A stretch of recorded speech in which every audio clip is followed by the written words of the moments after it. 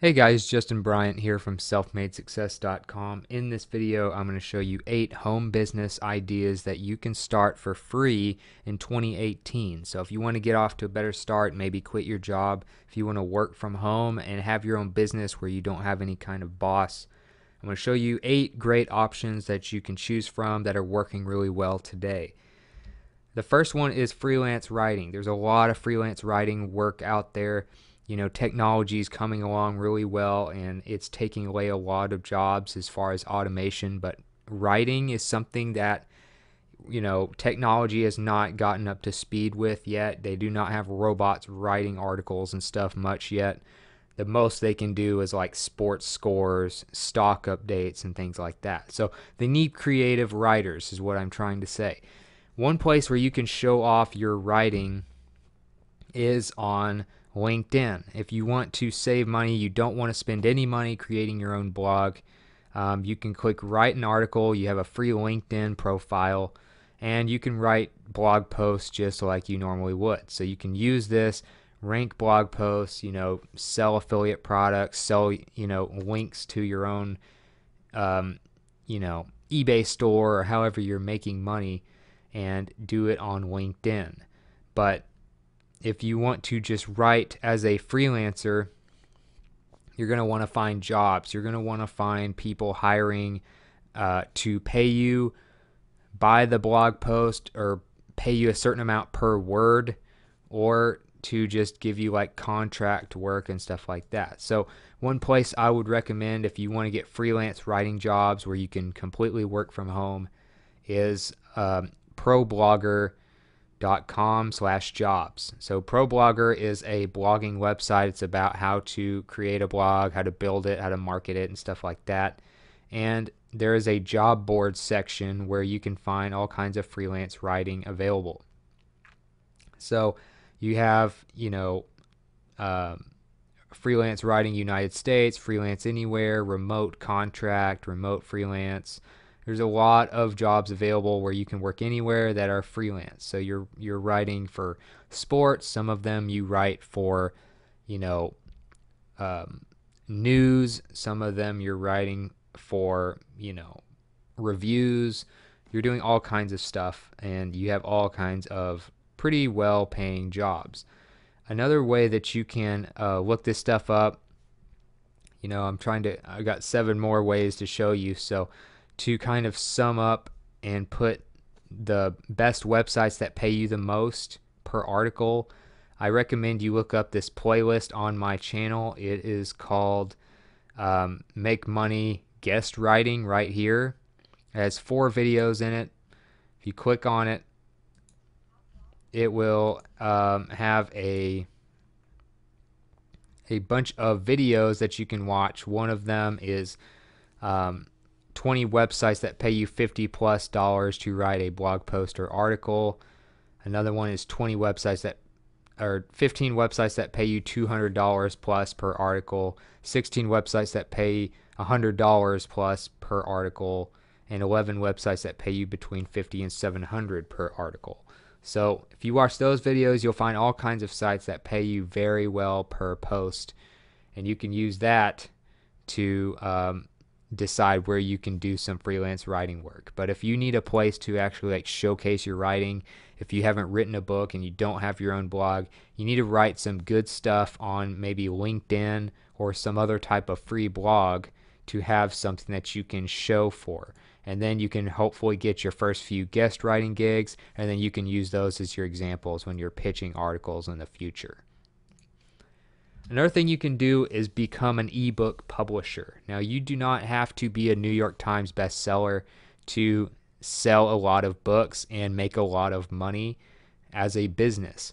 So there are people out there that actually help you learn how to make money by selling a lot of books in volume and just make, maybe $100 a month from each book or something like that. But you crank out a book a week or a few books a week. Some of them I've seen put like a book a day because they have ghostwriters who write the book for them, but they do all the marketing and the research. So few tips for this. If you want to sell ebooks, you can do it for free. You can use something like Google Docs or something like that to write the book, save it. You can publish it at kdp.amazon.com. As a side note, I'll have links to all these links for you, or I'll have links to all these pages for you in the show notes page, so you don't have to worry about memorizing all this right now. But this is where you would go to sell ebooks on Amazon. It's completely free to publish, and you earn 70% royalties. If your book does very well, go to the bottom here where it says create space down here, that little link in the bottom, and that is where you can have the book actually created in a physical format. So if it gets very successful, you can have like a paperback version created and then sell that on Amazon or something. But that's where you go to sell ebooks on Amazon. You can also try Barnes & Noble's website and some others as well. If you want to make the most money from your books, I recommend putting it in EPUB format. So you can do like save it in PDF and then go to this page, online-convert.com. Go to the one that says convert to EPUB, and then you can upload your Word document or choose it from your Google Drive, which is free if you have a Gmail account, and there you go. You are able to have clickable links in your ebook that you are selling on places like Amazon. So if you want clickable links, you want to be able to maybe in the future grow your business even more by collecting emails, getting subscribers, getting links in there to your other books that are related, then I would recommend you use EPUB format. Okay, so once you have your book, you have an EPUB format. I would also recommend a course. I know this is a course that you actually have to pay a little bit of money for, but I did it, and it really helps you create a great strategy for selling books. And this guy, name is Stefan. He teaches you how to go from no book to a published book being sold and marketed on Amazon from scratch, and how to do it in mass quantity. So it's called K-Money Mastery 2.0. You can get it here. It's definitely worth the money if you want to scale up your book operation in the future.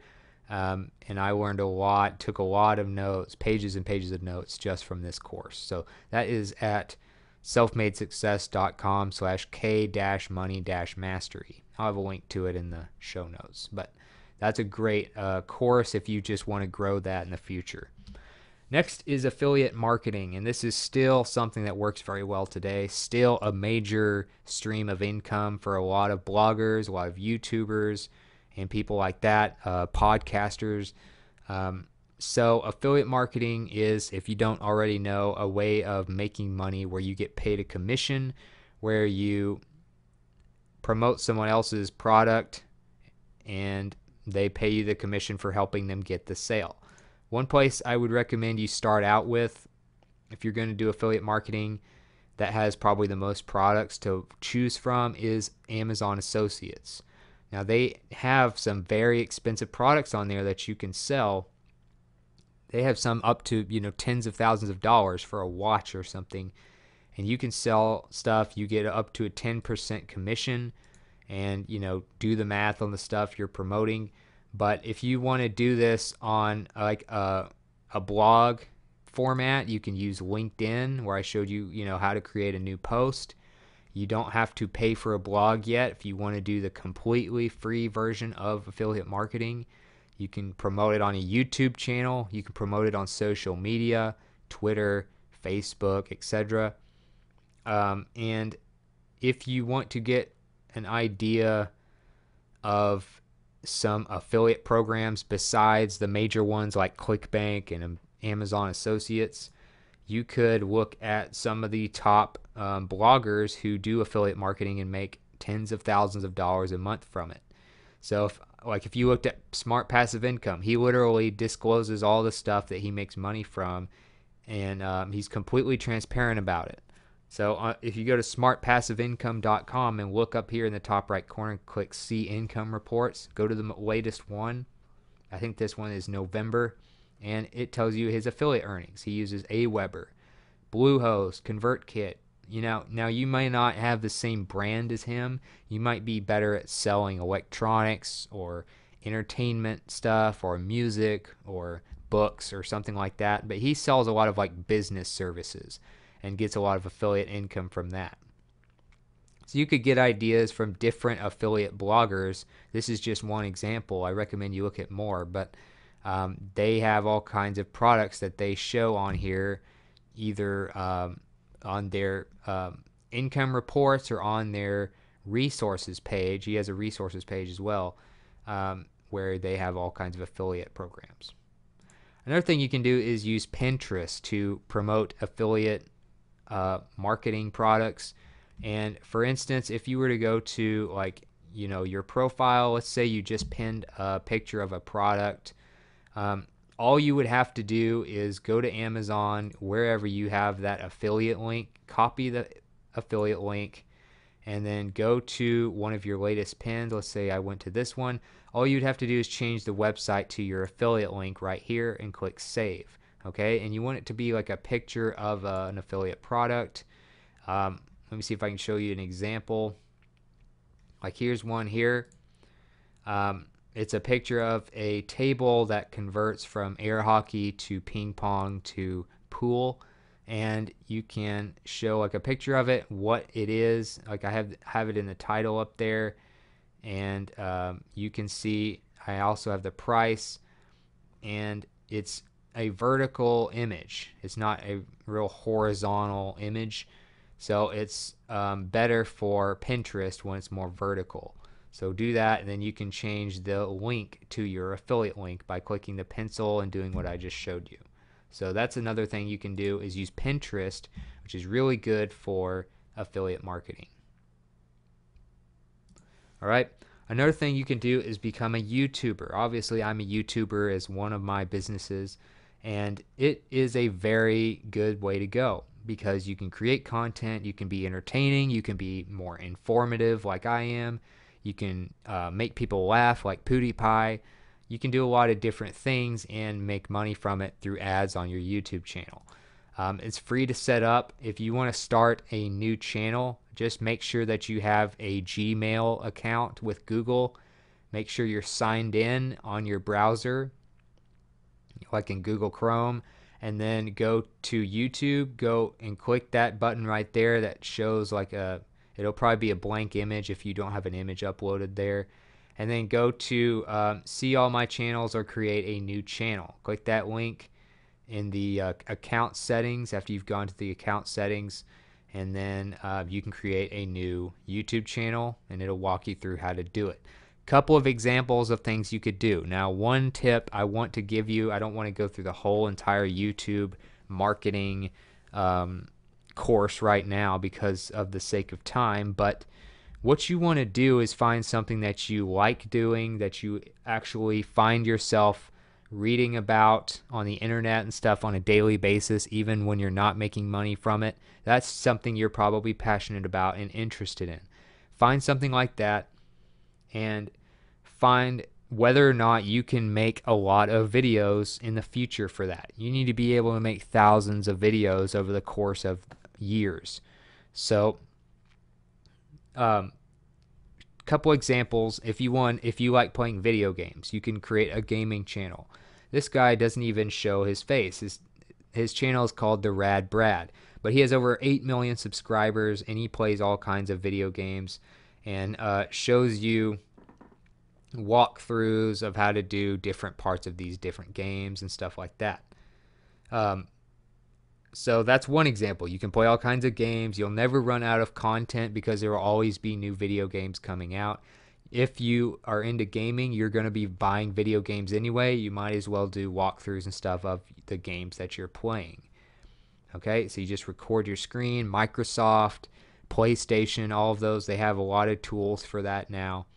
And another thing you can do, for example, is reviews, like tech reviews. So if you are always buying the latest gadgets and stuff like that, you can make a video channel and actually make money from it, like Marquise Brownlee does.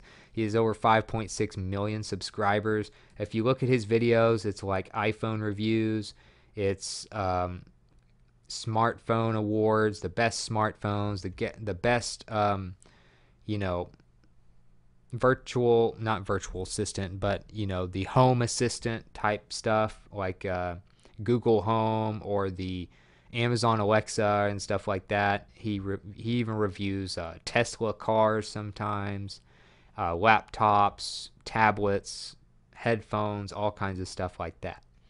There's never going to be a lack of technology being created, always new technology coming out.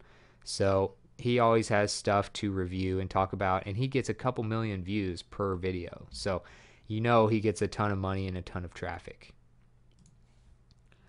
Another thing you can do is become an app promoter. Now, there are a lot of free apps that you can get that you can promote, and if you recruit people to the app, they will pay you. You can also make money from apps without recruiting people to try them. Like, you can watch videos on certain apps, like a Viggle. You can watch videos, or App Trailers is another one. You can watch videos and make money from them because ads are on the videos. Or they have some where you can try and download different apps, like Feature Points. You can download free apps, try them out, and delete them, and they pay you money for it. But you also want to find some that have a good referral program. Like Feature Points has both iPhone and Android versions. If you want to get the iPhone version, you have to download it from the website, featurepoints.com. And do that in the Safari browser on your iPhone. Otherwise, you can get it straight from Google Play for Android. But they have a 50% for life type thing where when you recruit like one of your friends to try the app, you get like 50% of however much money they make for a long time. So those types of things really add up if you can get a lot of people to try the app, and you can make money yourself if you don't want to try and get people to try it. So you can just go down the list. If you're looking at the app, this is what it looks like. It tells you your total points in the top right, how many people you've recruited in the top left, how much points you get for trying the app yourself, and how many points you get for when your friends try it. And it has a list of popular apps that you've probably heard of, nothing shady, always, popular apps that have, big budgets and stuff, usually very highly rated. You try these apps for a couple minutes, and then you can delete them from your phone. You get money. You can deposit in your bank account straight from PayPal. They can pay you via PayPal, Amazon, gift cards, points towards apps in the Google Play Store, all kinds of stuff. So Feature Points has a really good referral program and a great way to make money by trying free apps as well as watching videos and taking surveys. Another one would be like Ibotta, which is basically paying you money to go grocery shopping and shop for apparel and stuff like that. So they give you money back for scanning receipts from grocery shopping, whether it's Kroger or Walmart or even, shopping at other places like Best Buy or something. You could scan your receipts and then they'll give you money back for stuff like that. You can get it via PayPal, and it's for both iPhone and Android devices. So that's another one. They have a great referral program as well. It's like $5 or $10 per person that you recruit. And then you can make blog posts, for instance, to do like top 10 apps that do this, or a review of a specific app or something like that, to get people to go to your link and try the app and make you some extra money from it. You'll show people a cool app that they would not have probably known about otherwise, and then you make money. So everybody wins. Nobody has to pay for anything. All you do is get yourself paid and get the person paid that tries the app. So, for instance, you could go to Frugal for Less. They have all kinds of articles like this where they have, money-making apps, to earn cash from your phone, stuff like that. And you can also make your own blog posts on LinkedIn by creating a new post here, clicking, write an article button, then you end up on this page. And then you can include your links to your apps, referral links and affiliate links and all kinds of stuff, and make money that way. Another thing you can do is sell custom apparel. So you can design your own apparel, sell it online for free, and what the website does is they just take a small cut of what you make. So teespring.com is one example of a place that does this. You need to be very careful about copyright, of course. You don't want to use any kind of art or slogans or names of any main like companies that could sue you or get your stuff taken down. But if you use something like Teespring, you can go and click start designing, and what it does, it allows you to design t-shirts and all kinds of other stuff.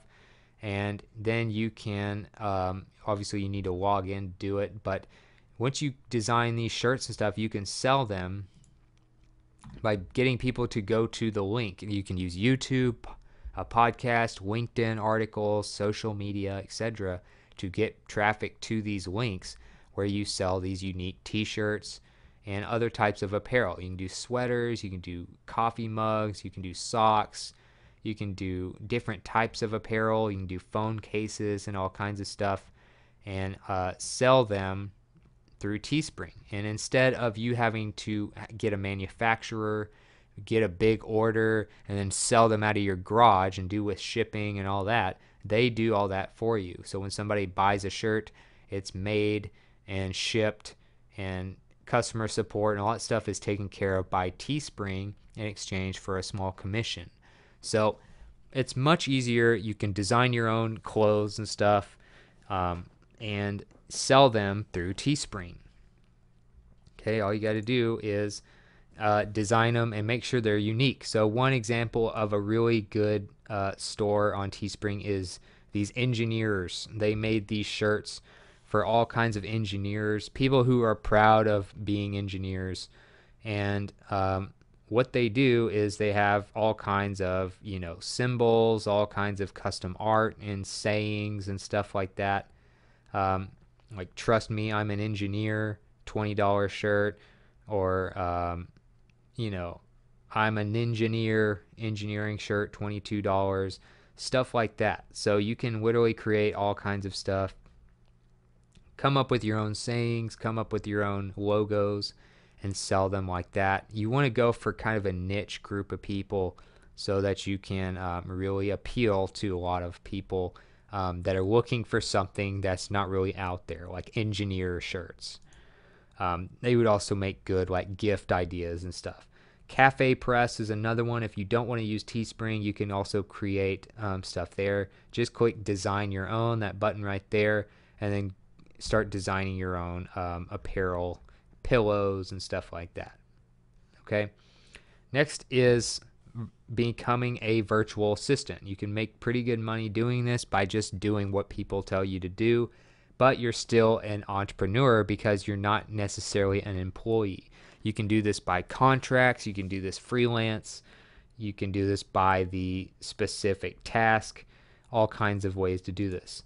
If you want to find freelance virtual assistant jobs on a job board, you can go to virtualassistants.com. They have all kinds of virtual assistant jobs here. That's literally what the site is dedicated to. Another place is Upwork. Just search, when you go to find freelancers, search virtual assistant. You can see what you're up against as far as your competition for work. All kinds of jobs are posted here all the time. It's one of the biggest freelance sites in the world. And when people post a job, you can show that you're qualified, apply to get the job, and it kind of keeps track of how well you do, how much you make per hour, how much money you've earned, how many jobs you've done, where you're located, success rate, what you specialize in, and stuff like that. So you would just create a profile by clicking up here, become a freelancer. And another one is guru.com. This is another freelancing website like Upwork, where you would look and see what kind of virtual assistants are out there. And of course, you can apply for different jobs and do it that way to do data entry, research, scheduling appointments, replying emails, stuff like that is typically what a virtual assistant does. Last but not least is a renter. This is something I've not mentioned much in business ideas before, but it is something that's kind of possible now thanks to a lot of new companies. So one thing you can do is take the stuff you already have and rent it out to people when you're not using it. So it's a lot more efficient way of living, and you can turn it into your full-time income. One place you can go is Turo.com. Turo, it allows you to rent out your car when it's not being used. If you have multiple cars, if you have a car and you don't drive every day, maybe you work from home full time, you don't have to drive all the time, so you can allow people to rent out your car. And you see all kinds of listings of all kinds of different vehicles on here. And another thing you can do is rent out extra space in your home. You can rent out if you have like a cabin, if you have a beach house or a lake house or a pool house or a guest house, or maybe just an extra bedroom in your house that's not being used much. Instead of having a regular, guest bedroom where nobody ever comes over and actually sleeps in that bed, you could actually rent it out when you're not having a friend or family member spend the night. You can do that using Airbnb.com, and you can do other things as well. You can take people on tours of the city and do all kinds of stuff. But one thing is really cool. You can use Airbnb or even something like Craigslist or something to rent out a room in your house. And last but not least is SpinLister. So SpinLister is a website that is kind of going along the same lines of Airbnb and Turo. It's kind of that sharing economy thing that you see a lot with like millennials and stuff now. And what it does is it allows you to rent out your surfboards, your skis, your snowboards, your bikes, and stuff like that. And you just list your rides. People can use them and then they return them. You have dates set up. You have insurance for all this stuff. That also applies to Airbnb and Turo as well. You have all kinds of insurance to help in case something happens. And then, of course, you list out your stuff. So if you're somebody who has a snowboard or a skis or a surfboard or a bike that's not being used all the time, you can list them and rent them out using spinlister.com. So that's it for this video. If you feel like it was helpful, please like and subscribe so I can create more videos like this for you. Also, if you want to let me know what you thought about the video, you want to let me know about something you want me to cover in the future, give me a comment in the comments section below, whether you're on the website or the YouTube video. I'd love to hear from you. And also, I'll get the links to all of these pages, resources, related content, all that stuff on the show notes page at selfmadesuccess.com. I'll have a link in the video description to that page as well. So other than that, I hope you thought the video was helpful, and I hope you have a great day.